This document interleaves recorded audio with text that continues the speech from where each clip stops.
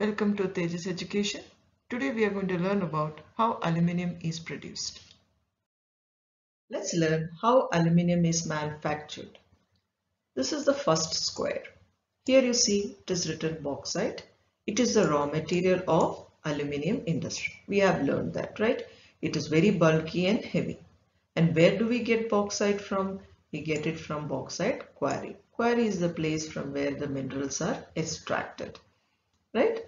Deep pits are dug inside the earth crust, and with the help of machines the minerals are extracted, mining. Then this bauxite is carried with the help of railway or ship, as it is very heavy and bulky. Now it is taken to refinery. Refinery is the place where the impurities are removed from the raw material. Here bauxite is having impurities which has to be removed. So bauxite is crushed and we get alumina. Alumina is nothing but aluminium oxide, Al2O3.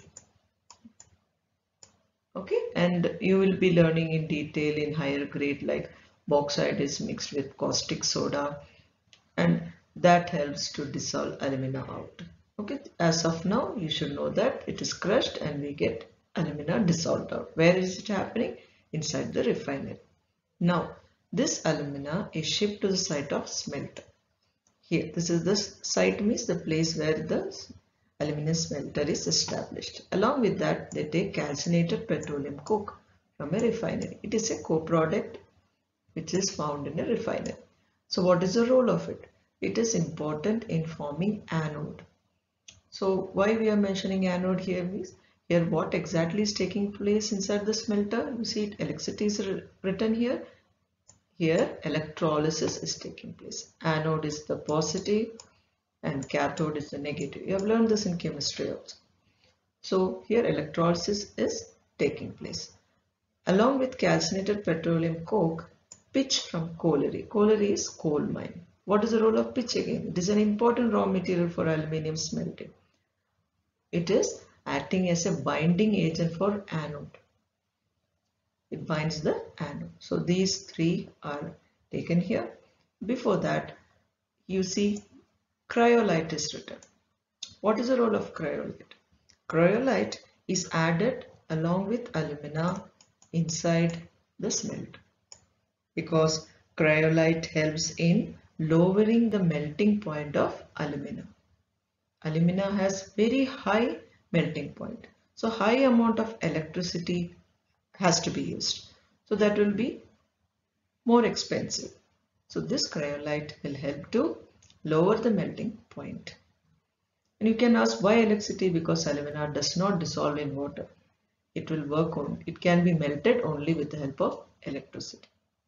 So hope it is clear. Let's go back to the first square. The raw material is bauxite. We get it from bauxite quarry. Then it is transported to rail or ship. It is taken to aluminium refinery where the impurity is removed. We get alumina. Then alumina along with calcinated petroleum coke, pitch is taken to the smelter. And inside the smelter, alumina is mixed with cryolite. Okay, it is mixed because it will lower the melting point of alumina. Thereby it saves energy. Right?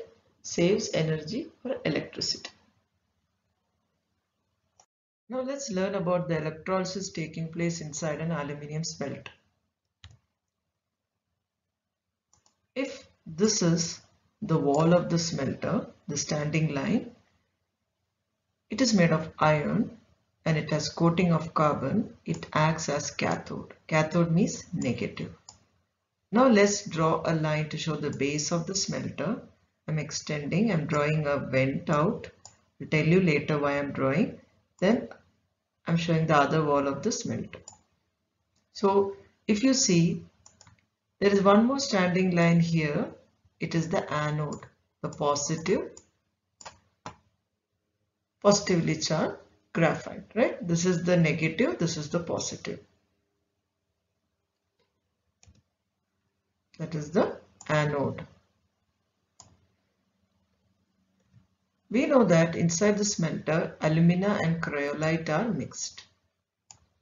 and there is the electricity source here. So if the current passes, what will happen? The aluminium ion, they get attached to cathode, and the oxygen ion are attracted to anode. Here aluminium is positive ion and oxygen is negative. So the positive ion is getting attracted to negative, the negative is getting attracted to positive, and this oxygen is released outside as gas. Now here what is formed? Here aluminium is formed, and this aluminium is tapped out through this vent. Okay, this is a simple explanation of the electrolysis that is taking place inside the aluminium smelter, and we get aluminium here.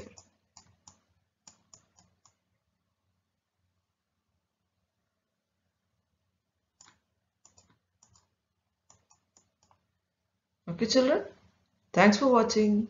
Please do consider subscribing, share, like this video of Tejus Education.